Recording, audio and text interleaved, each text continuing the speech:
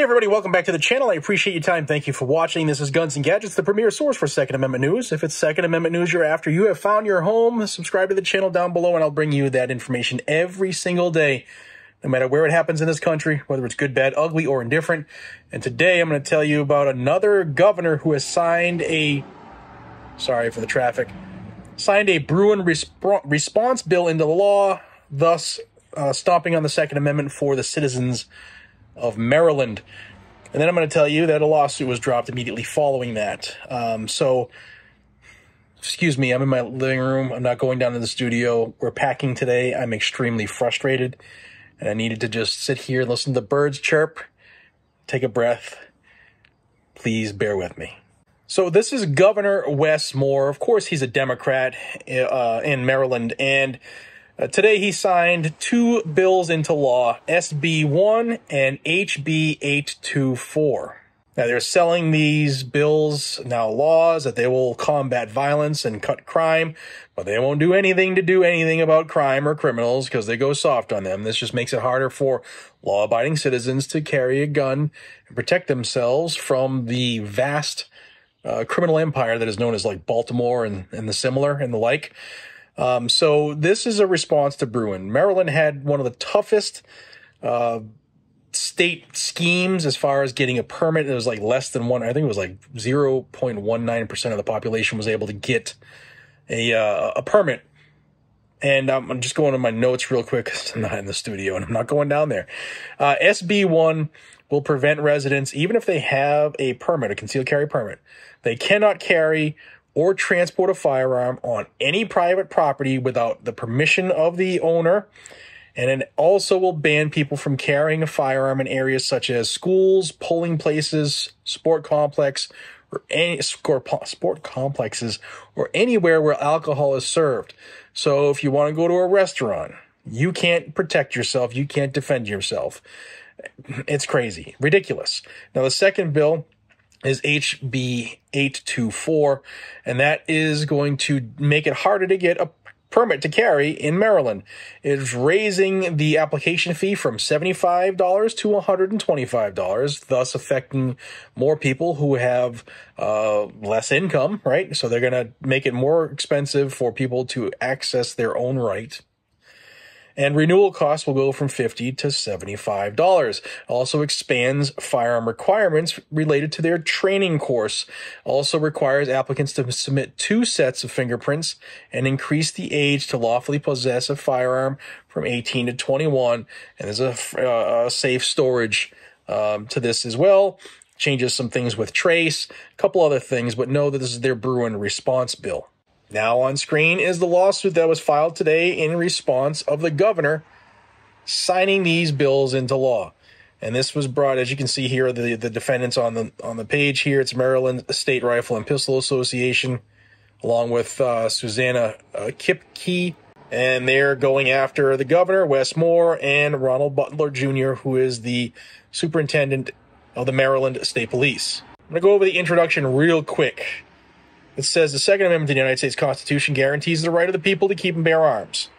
In the Bruen decision, the Supreme Court made it clear that the text of the Second Amendment protects the right to keep and bear arms in the home and the right to bear outside the home equally. Nothing in the Second Amendment's text draws a home/public distinction with respect to the right to keep and bear arms. This guarantee protects the right of ordinary law-abiding citizens to carry handguns publicly for self-defense.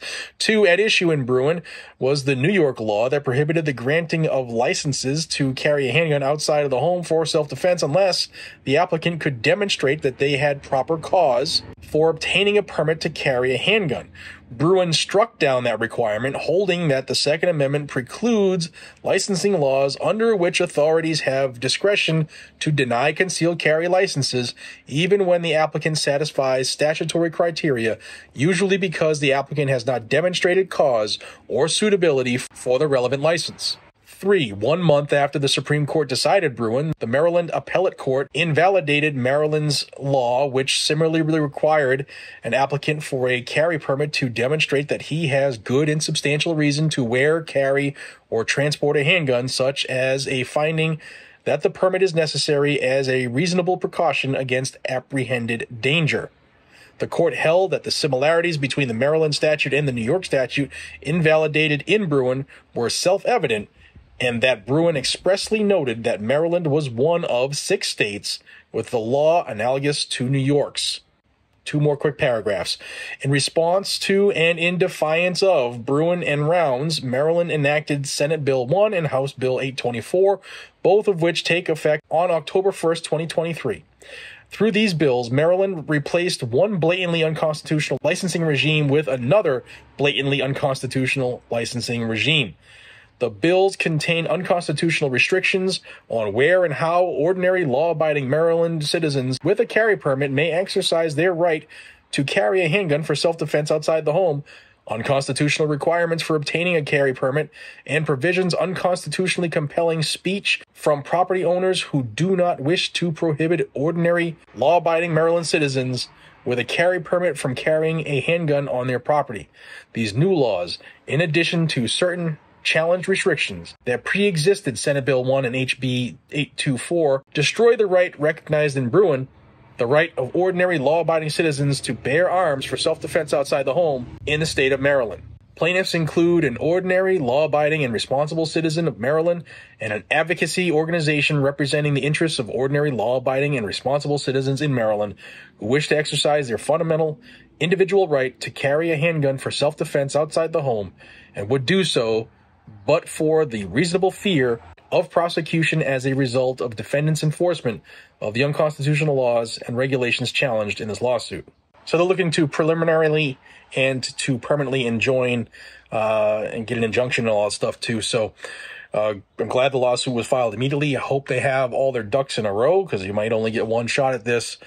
But let me know what you guys and gals think about this. Another state saying, you know what, we're not going to listen to the Supreme Court. We're just going to do our own damn thing anyway. Somehow, these politicians, these pompous, vile tyrants, need to be held accountable. What do you think down below? Guys and gals, until we see each other again, be safe, stay vigilant, and carry a gun to keep you, your friends, your family, your community safe. That's what it's for. I'll have information down below on this. I'll have the lawsuit down there. Also, if you want to get a hold of the governor and tell him what a piece of trash he is, I'll have his information down there as well. Frustrating day. I love each and every single one of you. Please help me get to the 700,000 subscribers before the end of the year by subscribing to the channel down below. If you think you are subscribed, double check.